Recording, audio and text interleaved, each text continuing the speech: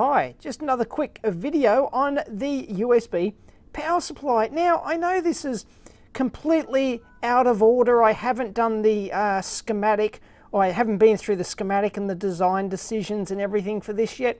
Don't worry, I will get onto it. So I know it's completely out of order, but I was just troubleshooting this thing, or well, I was about to. It needs some troubleshooting because I've hit a bit of a snag with the DC to DC converter down in here. You seen a previous video of me soldering that thing, and it's a bit of a drama. Now I've gotten to a point where, you know, I thought, oh yeah, I soldered everything together. I thought it all worked, so I did some firmware, and of course I got a hello world going.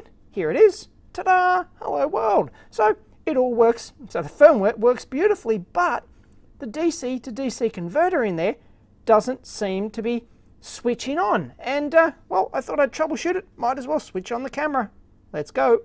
Now, of course, the first thing I suspected here was this pain in the ass little 0.5mm pitch leadless chip, which we've looked at soldering before. They're a real pain in the ass. So I thoroughly inspected that. I even took it off and replaced it, and well, no, it exactly the same issue. Now I'll show you what's actually happening. I've got ground down here, and let's probe the input. If you have a look at the circuit there, this is the input to the DC to DC converter on this inductor here.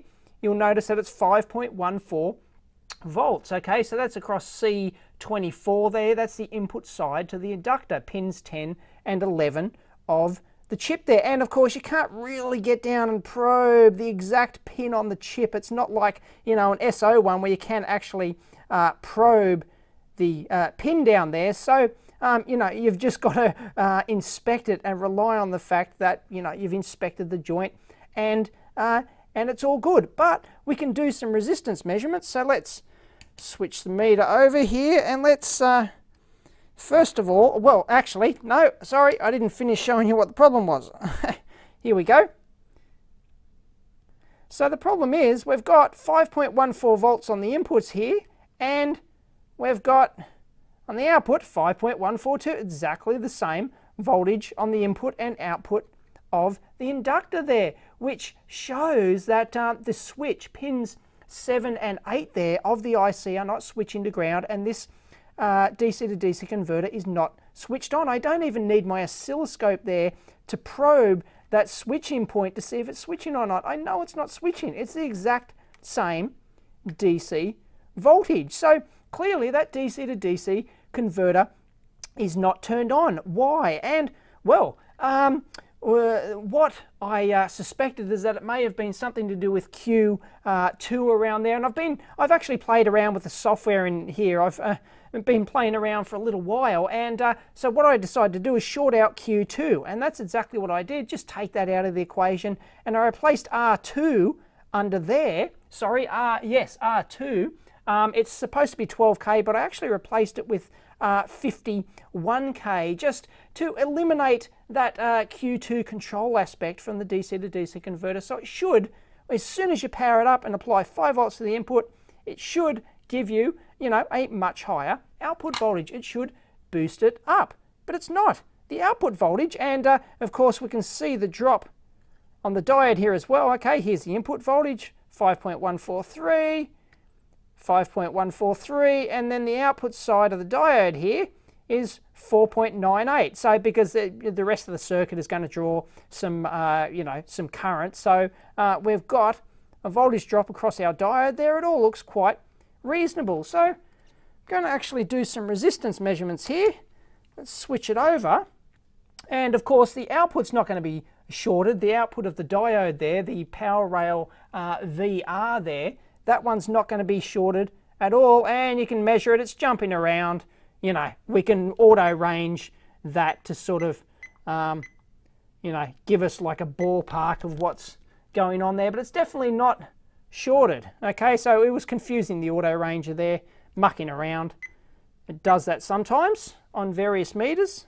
This fluke is no exception. Now, let's measure the feedback point, which is pin, if I look at the schematic, pin 3, which is the R6 in there. Where is it? Down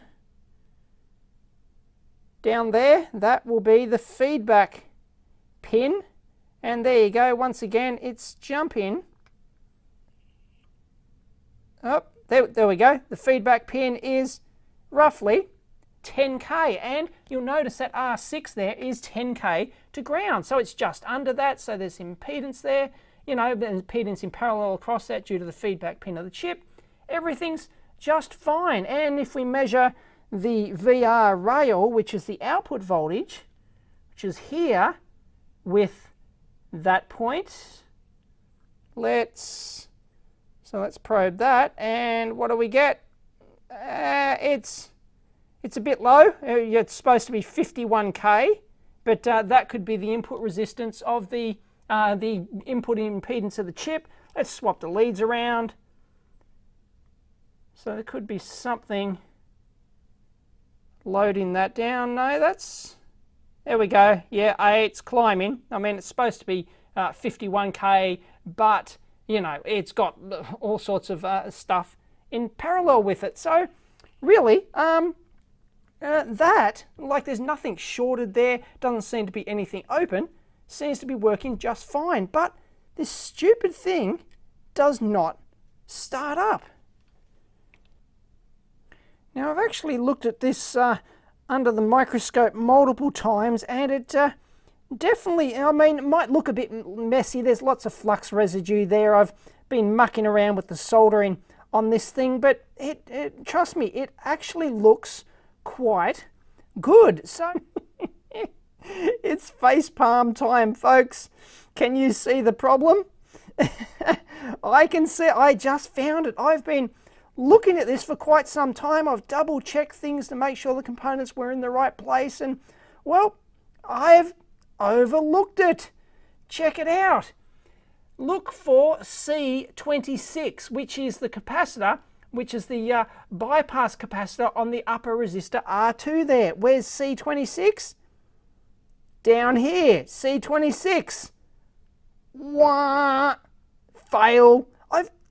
Bloody idiot. I've put a 10k resistor in there, 103, there it is. That is supposed to be a 100 puff bypass cap for the upper part of the voltage divider for this DC to DC converter. So I've put a 10k resistor in there. What an idiot. So that's actually, if you follow the trace in, because that goes through to here, and then that point there goes up under there, under the diode there, around to here through this resistor. So it's in parallel with that 51k. It's in parallel with that what is it, R2 there. It's in parallel with R2. So it's supposed to be 51k, but it's 10k in parallel with 51k. No wonder this bloody thing is not starting up. Unbelievable.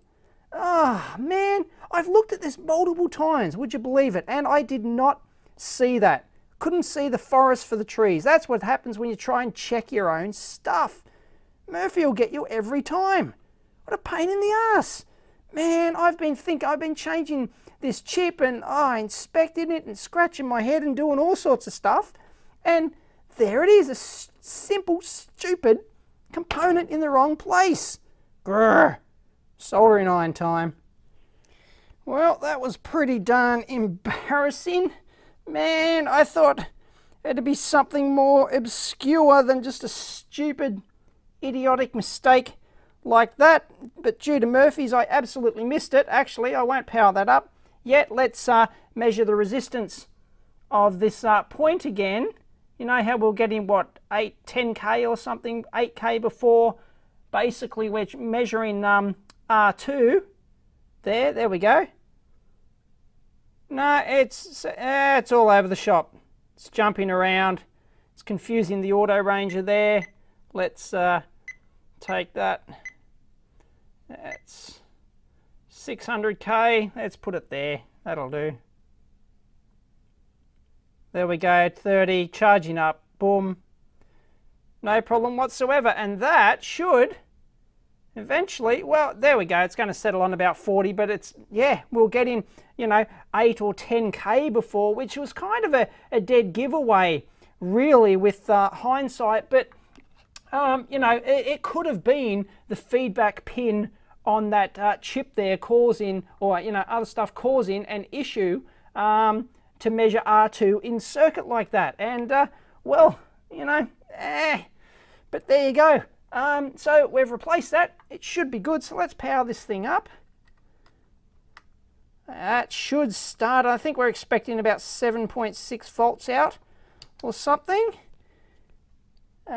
because it will be 51k. It's the upper resistor divided by the lower resistor, so 51k on 10k plus 1 times the reference voltage of the DC to DC converter, 1.245 volts. Let's see what we get here. 5.1 volts in, and